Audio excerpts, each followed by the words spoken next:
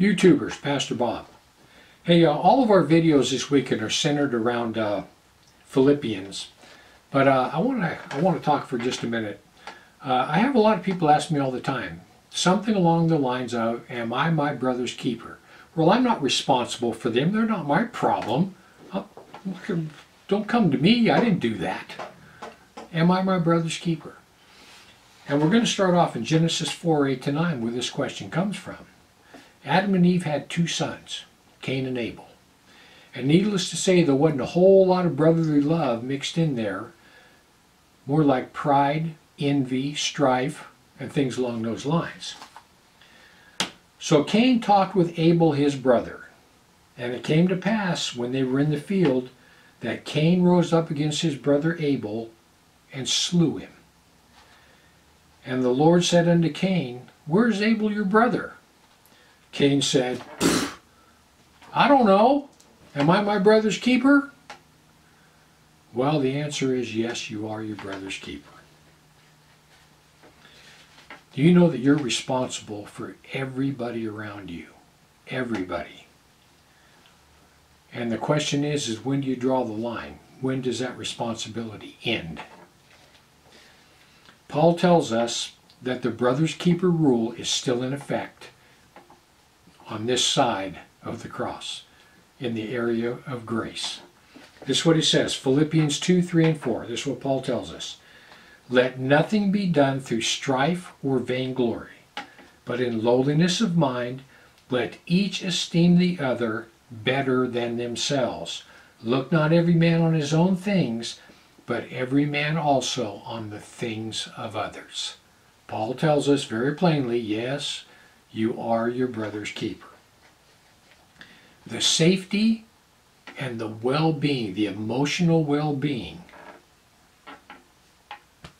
is ours for all those around us. We're supposed to help anybody when we can. We're supposed to watch out for them, give them advice, help them through this life. We are their keeper. We're responsible for them. Here's one area. Business dealings. Business dealings. Like say for instance you go to buy a car from somebody. You see the ad, you go to buy the car. Is it your job to sit there and whittle them down and negotiate and beat them up to get the absolute lowest price you can possibly get? Is that what you're supposed to do? No. You're supposed to arrive at a price that is absolutely fair for them and you. Same thing at like garage sales. Are you supposed to go in there and just try to rip these people off? Just try to get as much as you can for as little money as you can. You know, my wife and I love having yard sales. I used to yard sale all the time. And I would really be amazed at the people that go to yard sales. I mean, you can have like a bicycle. One time I had this lady, we had two bicycles that we bought, brand spanking new, rode them maybe 2 times, and they were cruisers, but my wife didn't like hers because it didn't have gears. And so we thought, well, we'll get rid of them and get bikes, you know, with gears. They were brand spanking new. And I was selling, I don't know what I paid for them, $300, something like that, maybe not that much. And I think I was selling both of them for like $75. And this one lady wanted those bikes and she kept offering me $5 for both of them, $10. I mean, it was just amazing. But what people think, you know, when they're doing business dealings. But if you're your brother's keeper during a business dealing, you're supposed to arrive at a price that's fair for them and for you. Now, there are times when you're supposed to draw the line. These are a couple times when you can draw the line. When someone starts abusing you, when they start cheating you, like if someone comes up to borrow money from you and you lend them money and then they keep coming back and coming back. People, listen, you need to let people learn from their own mistakes. If this person goes and eats out 3 times a week, they have no business borrowing money from you. They need to learn from their own mistakes. You know, I had a daughter, my youngest daughter, one time. She got in a fight with another girl and she got thrown in jail. And She calls me up. Me and my wife go visit her in jail. And I told her, I'm not bailing you out. I'm not bailing you out. You got in a fight, you wound up in jail, do your time, call me when you're done, I'll come get you. I wasn't about to bail her out. I won't bail anybody out of jail.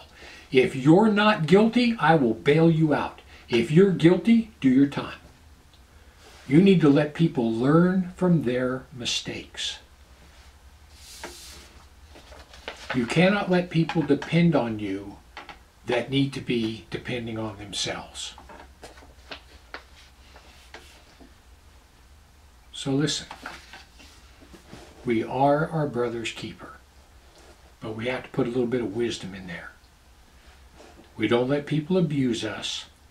We let people learn from their own mistakes. We help them out as much as we can, but when they start abusing us, you draw the line. Anyway, I hope that helps. Some of you are probably going to think I'm really mean for not bailing out my own daughter, but hey, no way, no way. You wind up in jail. If you didn't do it, I'll come get you. If you did do it, do your time. Anyway, that's life according to Pastor Bob. I know a lot of you are thinking, well, I'm glad you weren't my dad. Anyway, that's the way it was. So anyway, I hope that gives you something to think about. Just remember, heaven or hell, you choose. Just remember, once you take your last breath, it's a done deal.